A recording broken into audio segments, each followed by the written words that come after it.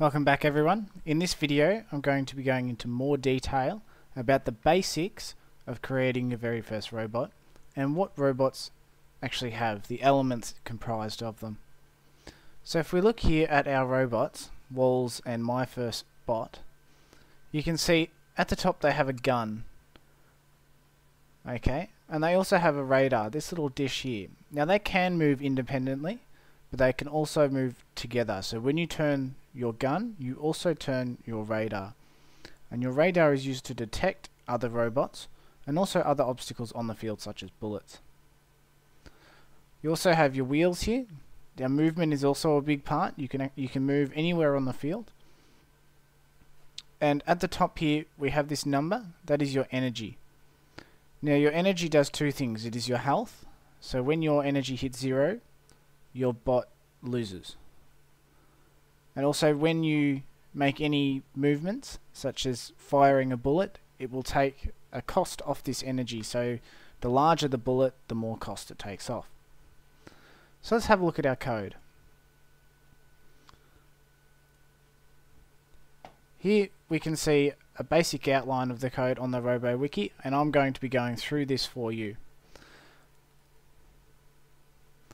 So if we have a look at our code here, we've got our package. This is very basic stuff. And we're going to import our robot libraries. So in this one we're going to be using the robot and the scanned robot event. Now because we are making a robot, we need to extend the robot class. And when the game chooses to run your robot, it invokes this run method. And what we are doing here is, while this is true, we're going to move ahead 100 spaces. We're going to turn our gun 360 degrees right. So we're going to turn it all the way around. And because our scanner, our radar, is on top of the gun, it is also going to turn the radar 360 degrees and search for any robots. And when it finds a robot, we're going to invoke this onScannedRobot event. And we're going to fire a bullet of 1 energy in the direction of where we found the robot.